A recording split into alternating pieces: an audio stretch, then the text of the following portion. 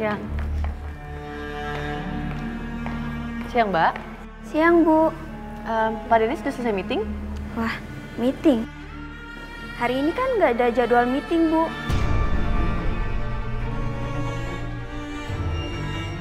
Nggak ada. Dan seharian juga Pak Dennis nggak ada di kantor, Bu. Ya, kalau gitu makasih ya. Iya, Bu. Sama-sama.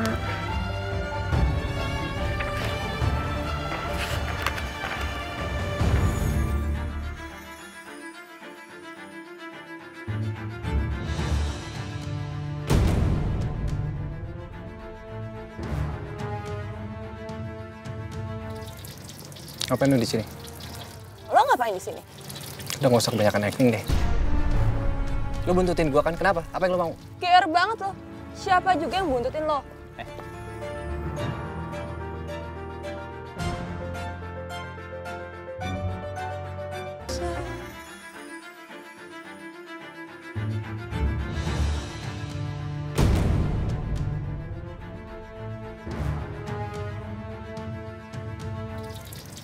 Ngapain lu di sini? Lo ngapain di sini? Udah nggak usah kebanyakan acting deh. Lu buntutin gua kan? Kenapa? Apa yang lu mau? GR banget lo. Siapa juga yang buntutin lo?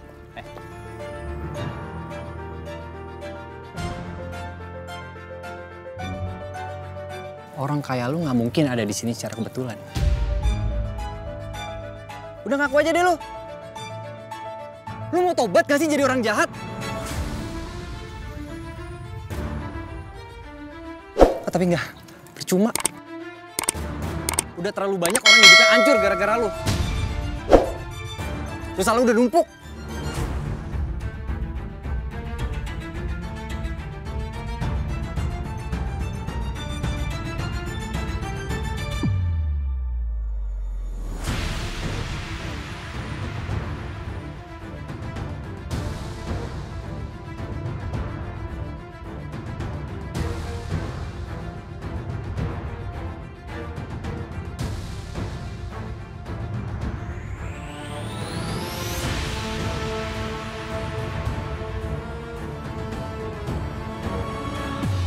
Keluar!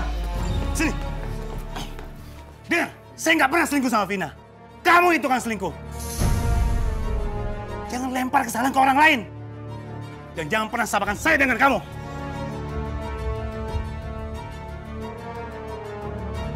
Hei, terus kalau kamu nggak selingkuh sama Vina, ngapain kamu masih di sini terus-terusan dan nggak pulang-pulang?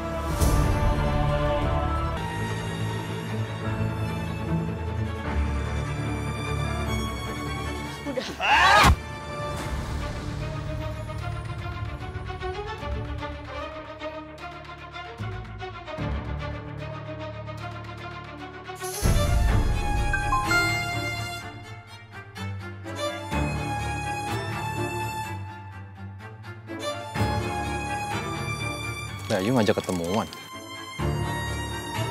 Mau bahas apa lagi sih dia?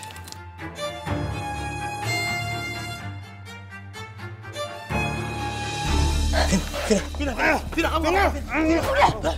Kamu pergi dari sini, aku mau lagi lihat kamu! Pergi! Vina, maafin aku, Vin. Vin, aku tarik lagi semua kata-kata aku, Vin. Vin, aku nggak sengaja ngomong kayak gitu. Maafin aku, jangan usir aku. Aku nggak peduli lagi sama kamu. Vina, dengerin aku dulu. Kamu pergi! Vina, dengerin aku dulu. Vina, aku salah, aku minta maaf. Vina.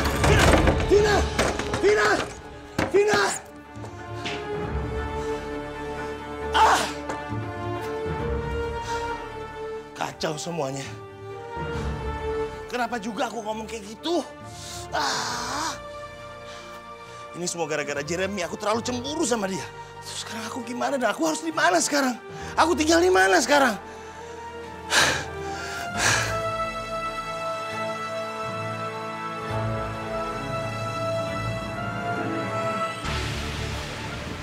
Laura.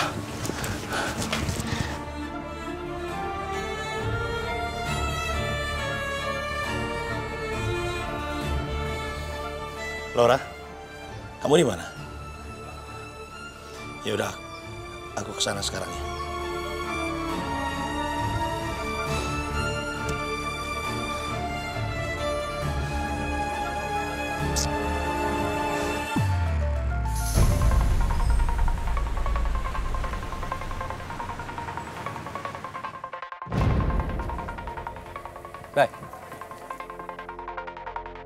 Ada apa lu ngajakin gue ketemuan? Sampai sekarang gue belum yakin kalau lu tuh memang Dennis atau bukan.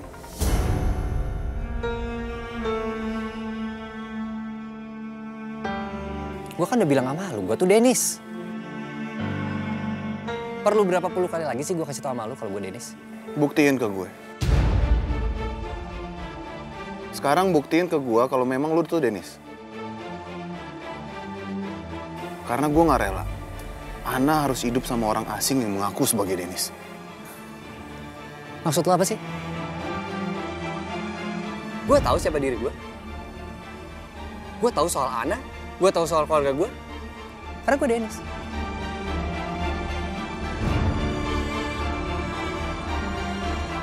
Lu tuh cuma orang asing yang mengambil kesempatan dalam hilangnya Dennis. Jadi wajar lah lu tahu semuanya tentang Dennis. Ya bisa aja selama ini lu cari tahu tentang Dennis, lu ngintai dia, ya tuh gimana kayak gue juga belum ngerti. Omongan lu makin ngaco ya? Gue udah bilang sama lu, gue Dennis. Gue kembali karena gue kangen sama istri gue. Gue mau ketemu sama keluarga gue. Dan lu pikir gue gampang? Gue gampang untuk terima ini semua. Gue harus yakinin semua orang. Lu perlu bukti apa lagi sih kalau gue Dennis? Anterin gue ke suatu tempat. Buktiin kalau lu tuh memang Dennis atau bukan.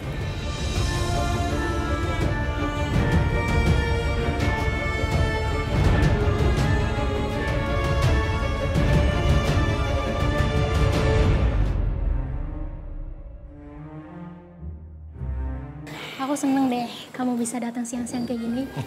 Jadi aku nggak perlu nunggu lama-lama buat ketemu sama kamu. Ya, kebetulan kerjaan di kantor juga hari ini lagi nggak banyak. Makanya aku siang-siang bisa kesini. Makasih ya, kamu udah mau ngeluangin waktu buat aku. Kamu pasti capek ya? Aku masakin makanan buat kamu ya? Oh, nggak usah. Boleh nggak aku pinjam dapur kamu? Dapur aku? Buat? Aku mau bikin sesuatu buat kamu. Duh, aku jadi deg-degan deh. Ya udah, aku anterin ya. Oke. Let's go.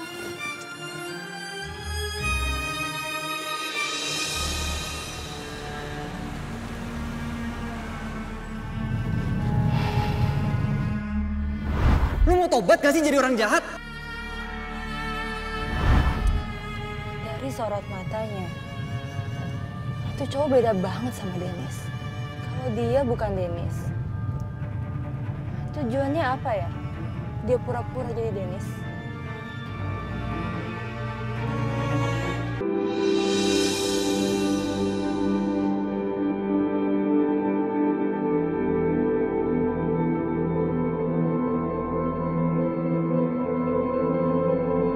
Tadi lagi ngapain sih di sana lama banget? Aku bantuin juga nggak mau.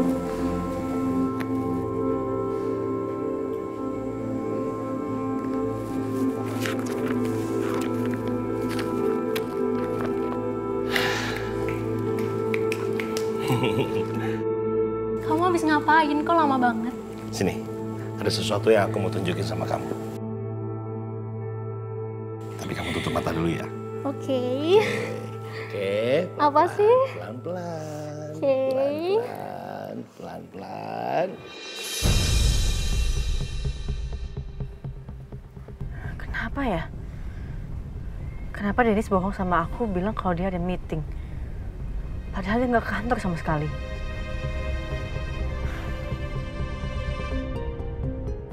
Lu mau dianterin kemana? Naik mobil aja dulu. Nanti juga gue kasih tahu. Lu kasih tahu dulu tujuannya, kalau nggak gue nggak mau. Kenapa sih? Lo takut? Hah? Kan gue cuma minta antar ke suatu tempat. Gampang kan?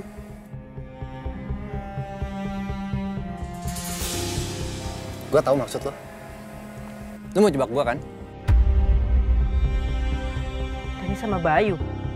Lu mau bikin seolah-olah gue bukan Dennis supaya lu dapat kesempatan buat nikung Ana, iya kan? Itu kan maksud lo? Gue gak nyangka lu masih ngarepin istri orang.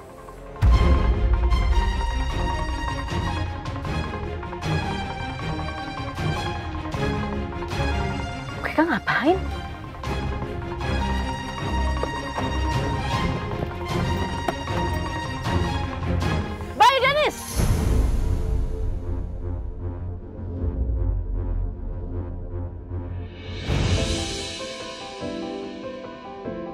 Sayang, aku pamit dulu ya. Aku ada janji ketemu sama klien siang ini.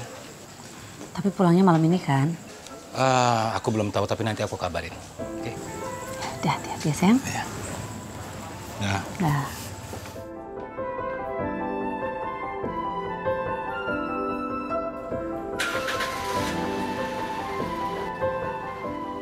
Dah, hati-hati sayang. Mah. Iya, Di. Mah, aku kepikiran papa deh. Sekarang kan papa udah nggak di sini. Tapi aku khawatir sama papa.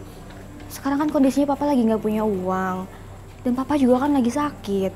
Nanti kalau papa kenapa-kenapa gimana? Di, papa kamu tuh bukan anak kecil lagi. Papa kamu nggak mungkin ngelakuin yang merugikan dirinya sendiri. Iya, aku ngerti. Tapi kan kondisinya sekarang papa itu masih sakit dan ingatannya juga belum pulih. Aku takut nanti di jalan tuh ada yang ngejahatin dia atau apa gitu.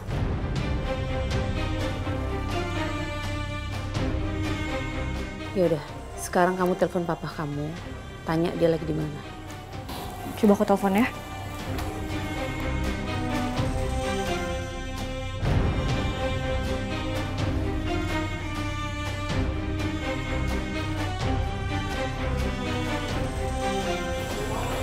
Nggak diangkat. Kemana ya? Apa kita cari papa kamu? Ya udah yuk. Bentar ya sayang, mama tutup pintu dulu. Ayo Di.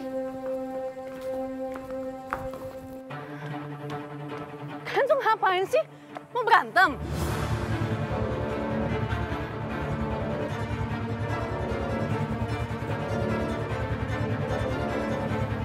Kenapa diem jawab? Mau berantem?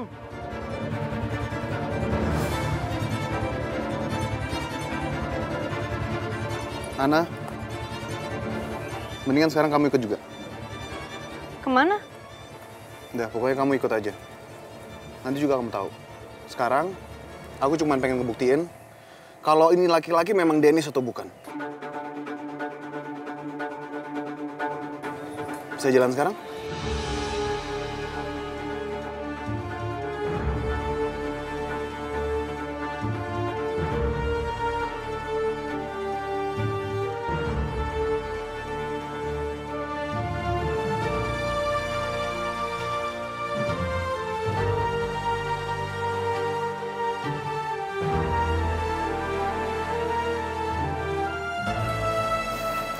Yuk.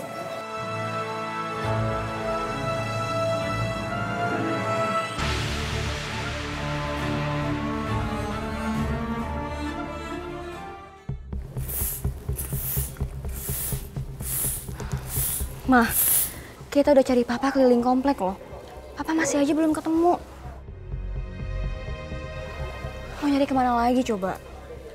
Papa kamu tuh biasanya pergi ke taman sini sama Brian. Apa jangan-jangan papa kamu numpang tidur di gazebo taman ya?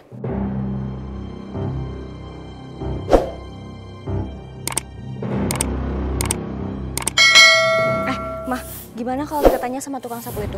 Siapa tahu dia ngeliat papa. Boleh yuk. Ayo. Pak, Pak numpang tanya. Oh. Apa lihat Pak Adiguna ada datang ke sini? Enggak lihat, Bu. Tuh kan, papa nggak ada juga. Terakhir saya lihat 2 hari yang lalu jogging di sini. Mana ya dia? Makasih ya Pak ya.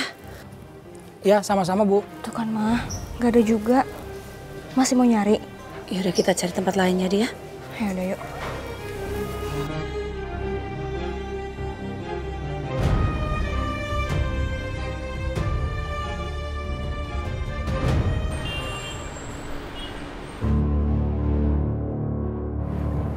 Baik.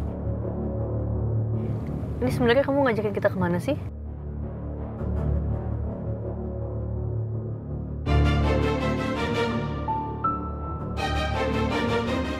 Dennis,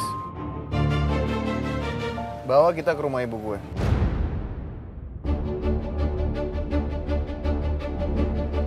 Gue tahu kan arah ke rumah ibu gue.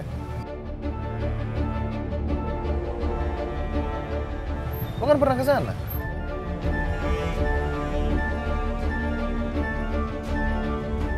Baik. Buat apa sih kita ke rumah ibu kamu? Kita harus sama-sama ngebuktiin kalau memang orang ini adalah Dennis.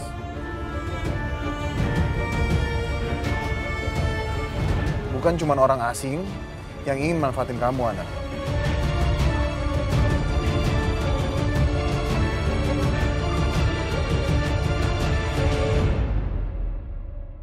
Kemana ya? Papa nih ada-ada aja lagi. Coba kita tanya sama itu abang-abang yang jualan ya. Yaudah yuk. Bang, Iya, Bu. maaf saya mau nanya. Ada yang lihat laki-laki ini makan di sini nggak? Oh, enggak tuh.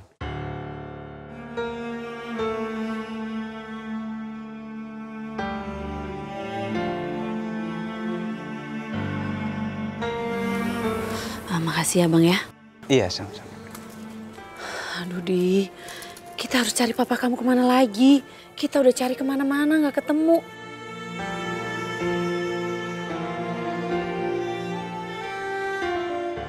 Apa jangan-jangan papa kamu nginep di hotel ya? Di hotel? Gak mungkin, Mah. Papa kan pergi gak bawa uang. Lagian kalaupun papa bawa uang, sebanyak apa sih sampai cukup buat nginep di hotel?